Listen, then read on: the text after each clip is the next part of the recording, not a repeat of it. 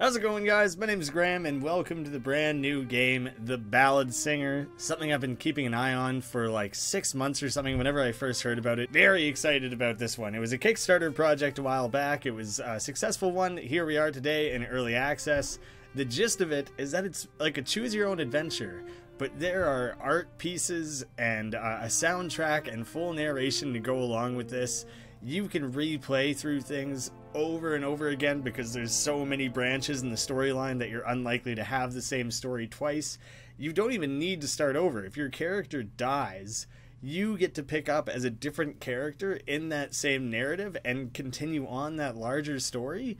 So basically, there's like infinite possibilities here of where this story can end up going.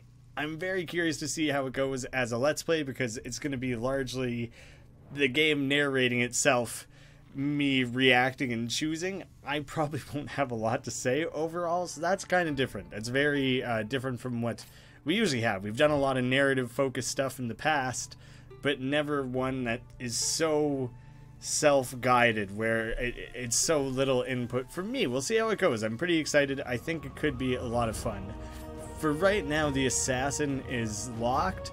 Maybe that'll come later in when it's out of early access. So there's the Ranger, which is Ankaran, Leon, Master of Elements, and Daragast, the Bard Warrior, is also unavailable right now. So we gotta go with one of these guys. I'm gonna go with the Ranger.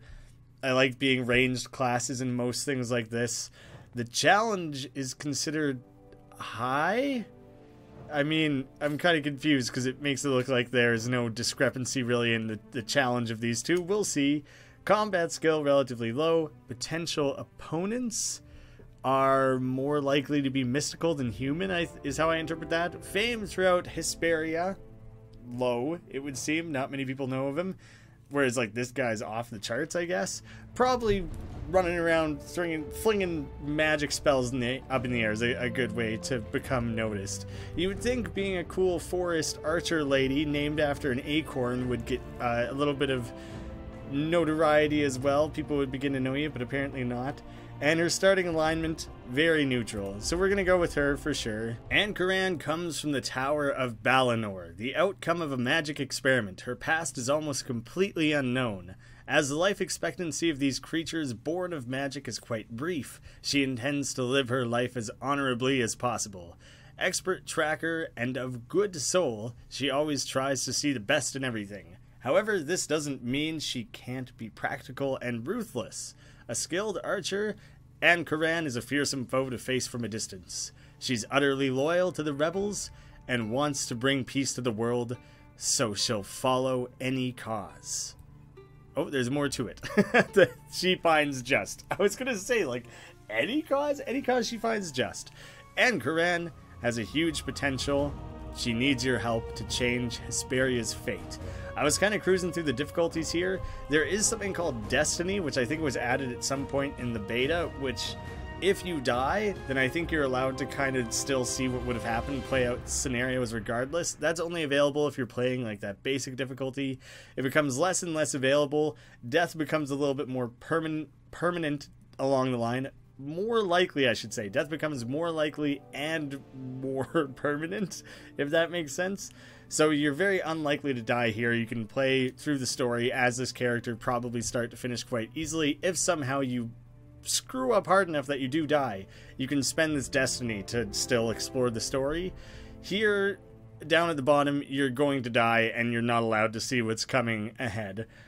I'm gonna go just a tick off of that. I'm gonna go with the constant fear of death, it says, which I think is really funny. That's kind of what I want. I think that will make things more interesting. It'll be more cautious and pontificate my choices a little more harder if I think that I might die throughout all this. So that's what I'm going to go with. That's the one that I want. Campaign name. I'm not naming the character, right? She's already named. So Hysteria in Hesperia. I think that's clever as shit. I'm happy with that already. We're off to a good start. I am awaiting narration to kick in at any moment, but I don't entirely know what to expect from this. I was just won over by the concept of it alone, and I've largely avoided things otherwise. Didn't want any spoilers. His stubbornness resulted in a war for the conquest of Kelsinar. However, he has yet to acquire all the knowledge he needs to dominate the nation, and with time, the entire world. As part of Kelsinar has fallen under his heel, the resistance has risen to stop him. Just pause it for a second. So if Leon is another character that I could have played as, is this all set up so that you're playing through parallel characters in a larger story? They're not, I mean, they're carrying out their own adventure, but as a part of this much larger narrative. That's pretty damn interesting, but it also makes me wonder if I die at some point, would I pick up as Leon? Is that kind of what it meant about taking over as another character in the story? Guess we'll find out. The head of the rebels has hidden in the Ismaran forest. He has called for a council to end the war and destruction wreaked by Leon. He is aware that people need a hero to inspire them if he is to gain back the trust that continues to falter day after day. The head of the rebels is none other than Raymond, the wizard who once ruled the Tower of Balinor. He turns to a ranger to search far and wide for the only person who could take on the role of such a hero. Oh, weird. It doesn't auto go to the next page. As Raymond mulls over the desperate situation, he sips a glass of wine in his austere tent. He indulges in a singular, quiet moment before the volunteer for Daragast's search is called inside. And Corin, a young, green-skinned woman, Picture it's steps Anchoran. up. She's a sylph and an expert tracker. She belongs to a new race, another failed magic experiment. However, instead of isolating herself from the world, she wishes to be part of it, so as to give her life meaning. And Coran wishes for acceptance. She longs to leave behind all the years of abuse and mistreatments. She has joined the resistance, seeking deliverance from her past. It said that they have a pretty short lifespan, so it's kind of crazy to think, like, I don't know what they mean by short. Is this a world of mystical creatures where things live for like 400 years? Or is her life like 20 years? And she's had to like come to terms with the fact that she's the result of an experiment, but that she does want to like live as a part of the world with everyone else. And that, you know, she lived through years of abuse and mistreatments and all this. Like, she is supposedly young in a species that doesn't live very long. So she's had a pretty crazy life up to this point. And Corin, I'm glad you've come forward for this mission. I want to help the cause, Raymond. Sylph replies. Where do you suggest I begin? The most recent intel we have dates a few years back and comes from 3 different locations. You could try looking in the city of Akma, the forest of Rulath, or in Rost. Unfortunately, we can't tell which are trustworthy. I'll depart immediately, and Corin declares. Probably tempted to go to the forest because I'm a bit of a forest person. And Corin bows to Raymond and takes her leave to start packing for her journey. She needs supplies, weapons, and money. But first, she needs to choose where she's heading. City, the forest, or in Rost. I mean, there's not a whole lot to go off of with Rost, not a lot of info.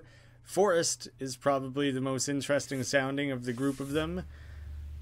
It looks like it is just either, it might be even a larger city, or maybe that means it's a village. They all just kind of look like little houses. I will go with the forest, because I'm a forest lady, and I think that makes the most sense. I gotta go be with my other acorns. Before you is a dark maze of trees and entangled branches. You'd rather not go into the woods now, as it's evening. But you need to find Daragast as soon as possible, so you wander into the forest. The path unravels between the trees, and as you advance, you hear some wolves howl. You rush forward as the call of the wild beasts grows closer. Finally, you spot a trembling light in the distance. Perhaps the window of a cabin? You hope to get there before the wolves are upon you, but it's too late. 3 pairs of yellow eyes point your way, and you'll have to face them. Before I had a chance to like fully look at what the different options were going to be, I thought there was a slight chance that my options were going to be make it to the house in time or don't. I mean, it would probably be set up more like you run to the house or you stay and fight, but it would be kind of funny if it was like possibly get murdered or don't. Those are your options. That's probably basically what the options are still. I just don't know which is which. Hurl a volley of knives. For anyone who needs all of it read to them, they have that as an option. That's nice and handy.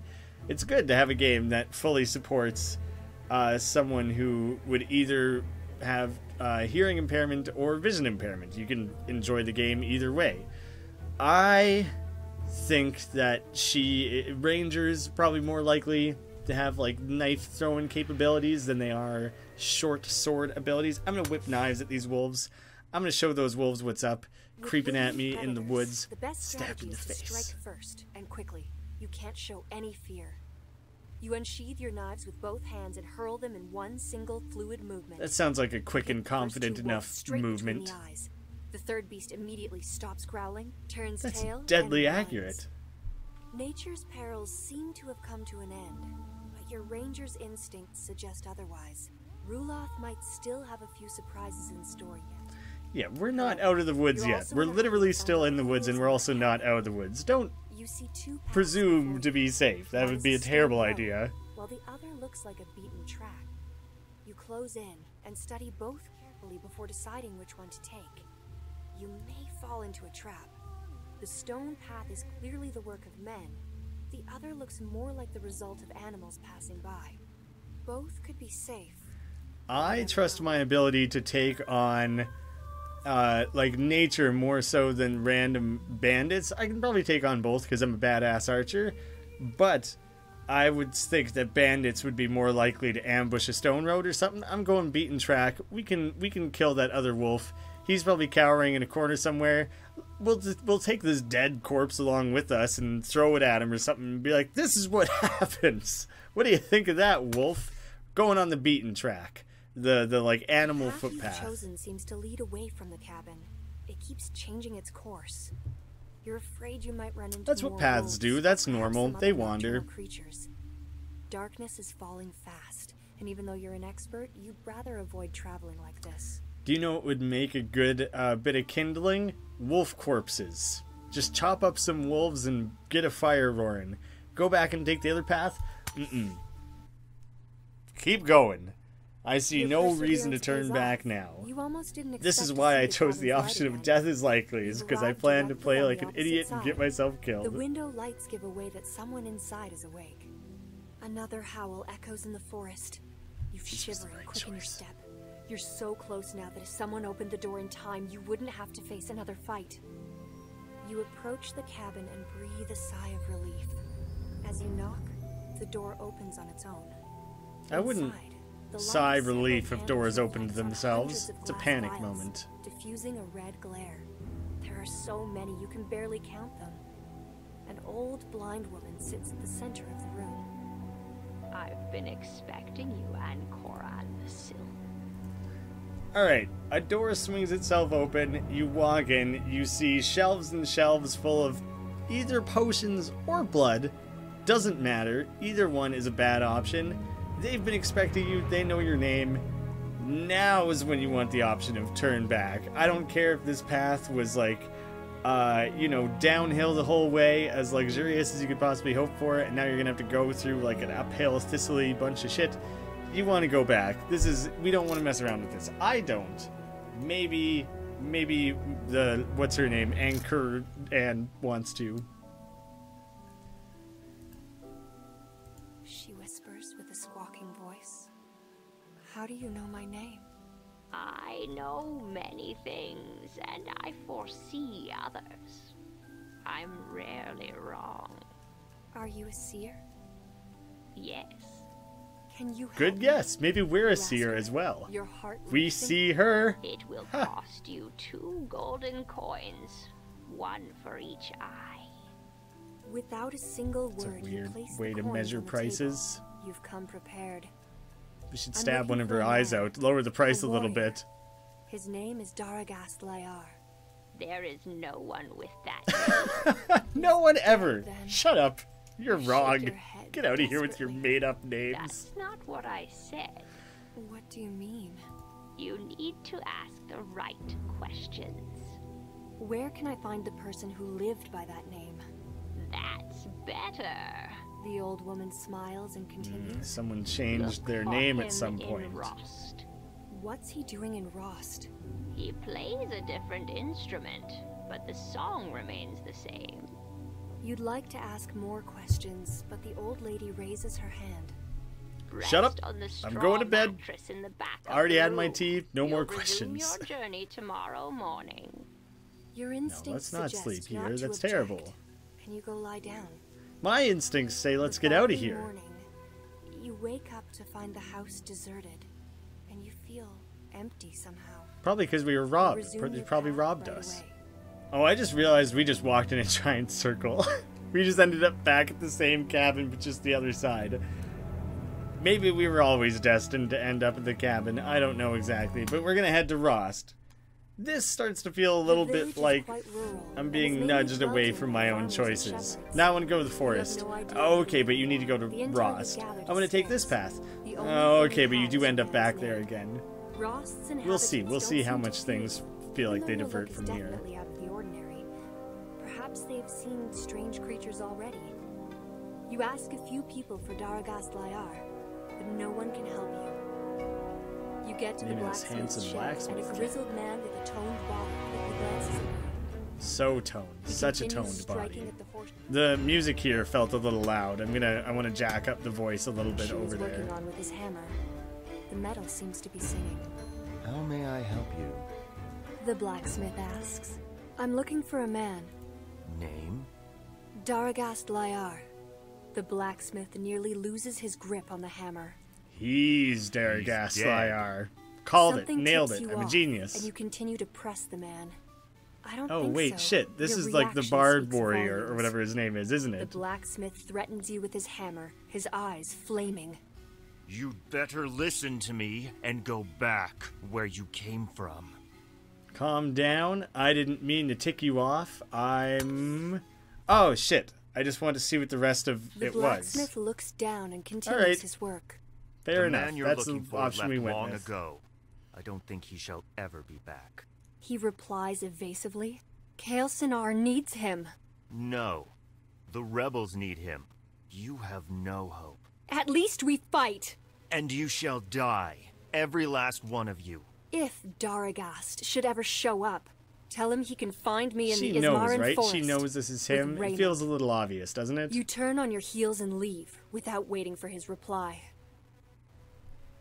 Oh, now we jump into Leon's path 5 years earlier? For Peculiar. years now, peace has been reigning over the continent of Hesperia.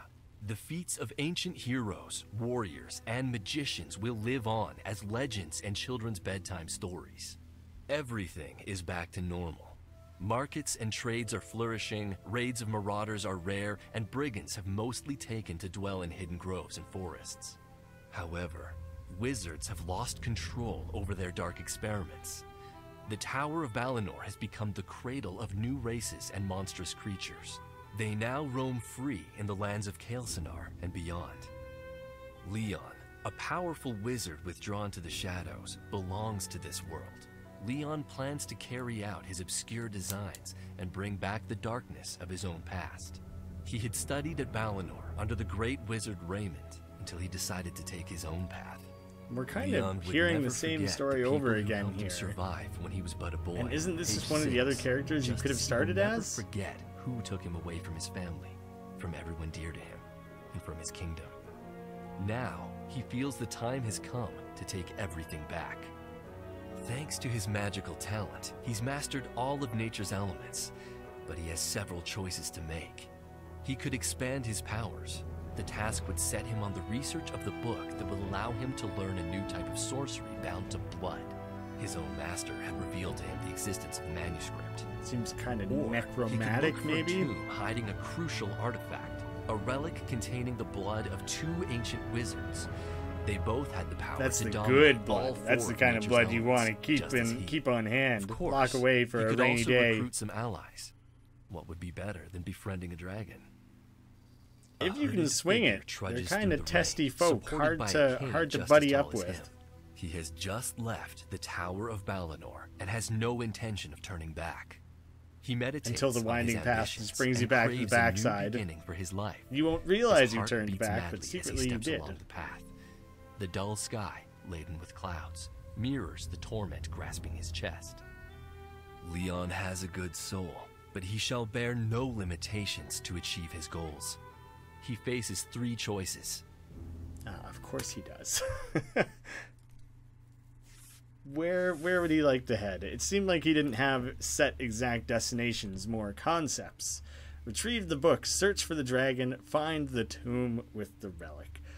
The dragon seems a little on the nose, like that's the one everyone would go for. Tombs and relics seem kind of mystical and neat. We're going to go read a book. We're going to go with a library, because I assume that's the option people are least likely to choose. So I feel like it would be kind of fun to explore that branch here and now Leon instead. decides to go after the Book of Blood Magic.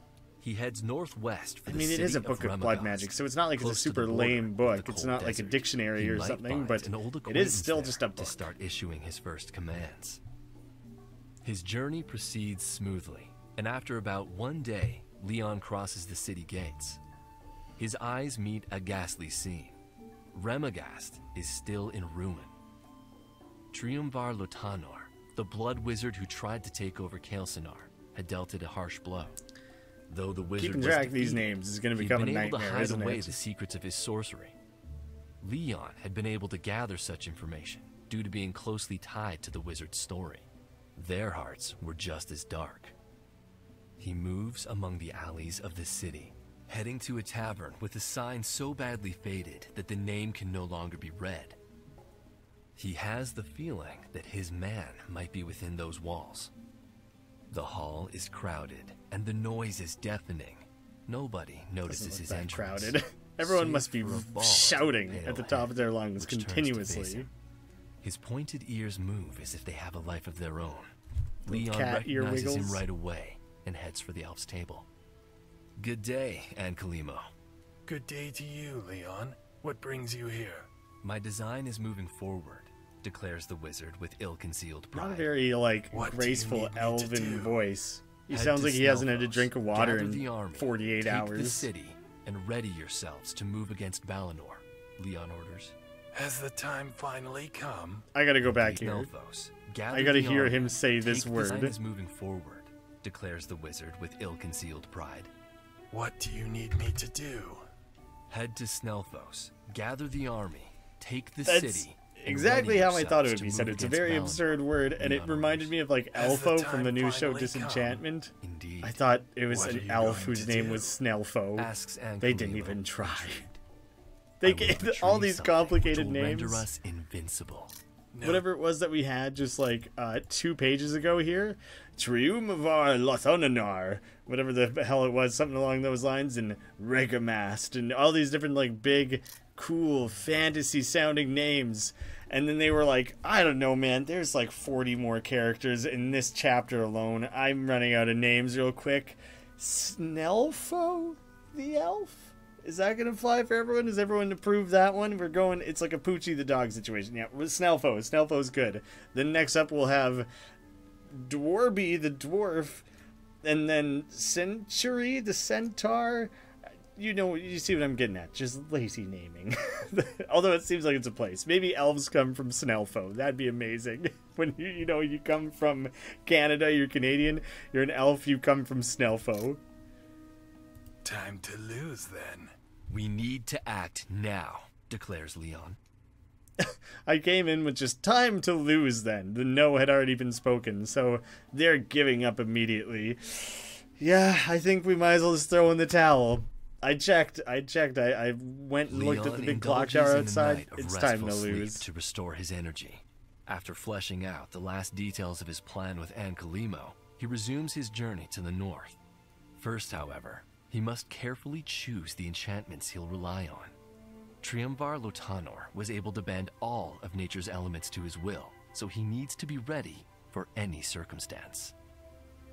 As evening falls, the wolves' howls echo More in the ominous wolves. landscape. This entire game is just The all wizard about comes fighting wolves, across isn't an it? imposing jet tower. I knew it. Searching around the complex, he locates the door with surprising ease. Leon is skeptical. He had expected some sort of magical ploy to be hiding it. Perhaps all of Triumvir's enchantments were lifted upon his death. However, his sixth sense warns him that something isn't quite right. Examining the tower thoroughly, he finds the bones of a mouse. A trap appears.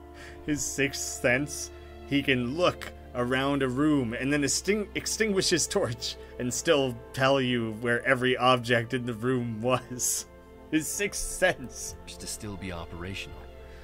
Leon studies the corpse closely and analyzes the ground Appears around to be dead. He notices that the bones are broken and the soil seems to be overturned. The wizard must now choose which magic to use to safely enter the tower. That seems like there's a high death possibility here. I don't want to screw this up again, so I don't want to... I guess you can't click on the little dots. I guess if I really want to hear the full thing, I have to click on this. Shoot a jet of water against the door to tear it. Lay one hand on the door and turn it into sand. That sounds like a very overpowered skill. Create a vortex to get to the windows high above. Or just blow the door down, you know? Huff and puff, maybe something like that. Oh, you just hover over it and then it goes to the next one. Just use... Wolves are such a key to this game. I think you've got to use the wolves strategy. Burn the door. It's made of wood and will give in easily. Really, all that this spell is, he doesn't actually have any sort of fire skills. He just dumps a bunch of gasoline, a little bit of hard alcohol on there, and throws matches at it. To tear it off its hinges down. I made it more complicated. Because of the whole theme of wolves and huffing and puffing and things, even though this feels like almost the least practical one, we're going to use a cool tornado jump. There, I made it sound cooler. Now it sounds a little neat. We're going to vortex leap our way over everything.